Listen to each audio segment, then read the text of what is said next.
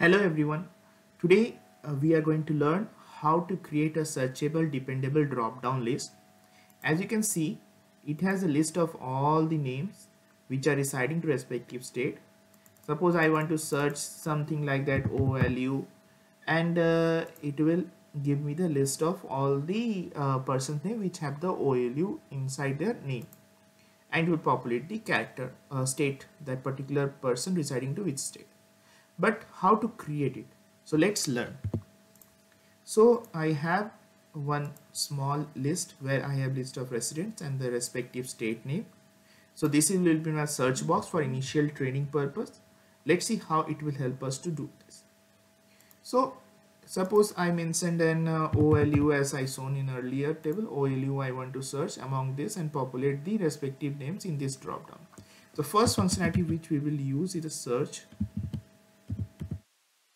in which I want to search this one. Let me freeze it in this text. Let me freeze this one also, and it will be what is start number. Start number is from the first character or the second character which I want to search it. So let's by default it will take from the leftmost first character, so I will not put anything and just I will enter. So as you can see, 10 is came. That means if you count from the left side, the 10th character is the OLU. But now what is there, it will not work because has value and that all things coming, we have to populate some character, true or false. So that's why I will use ISNUMBER. That means populate true and false for those which have value, true for having value, false for not having value. So as you can see, this is populated with true because this have this value, and if I want to put AD, let's see, yeah, it's changing and it's populating. Now what is there, we are searching the value from this cell, but this is not our exact where we want to see. Main entry will be done here. So what we will do, we will replace this one with this and freeze it. So all are true because blank is there. Now if I want to put here OLU, it will change accordingly. Okay.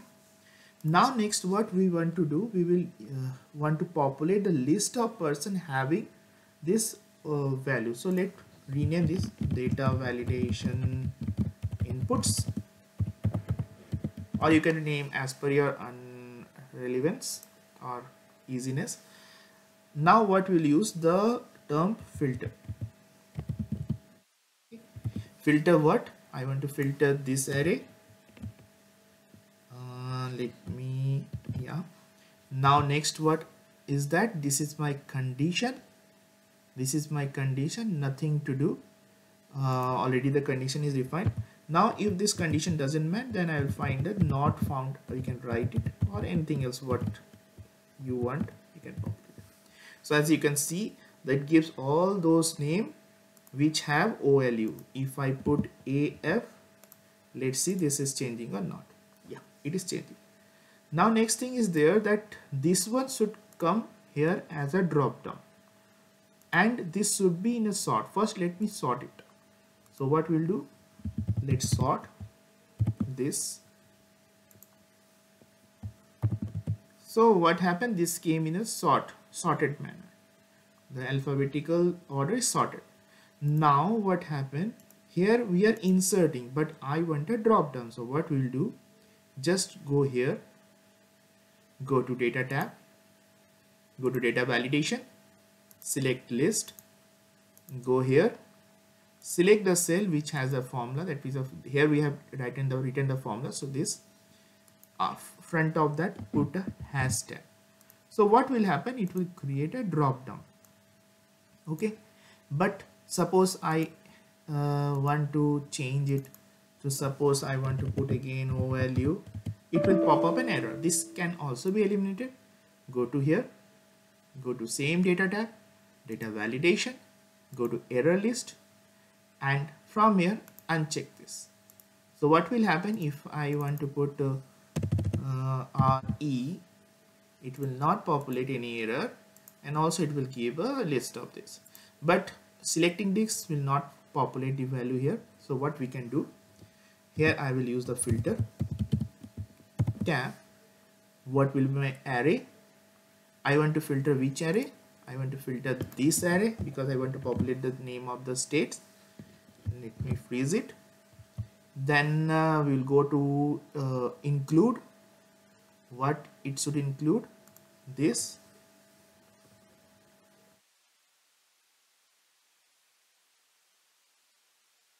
Equal to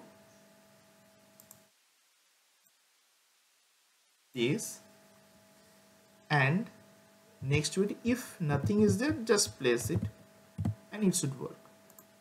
Okay, now if I want to change it to another thing, so what will happen? I can select a respective state will come. But suppose this is my list and at the end I reached and entered my name. Suppose my name is Mr. XYZ and the state of me is Tripura, and if I want to search this one in there, and if I write XYZ, it will populate nothing. So simple, what you can do, let me remove this.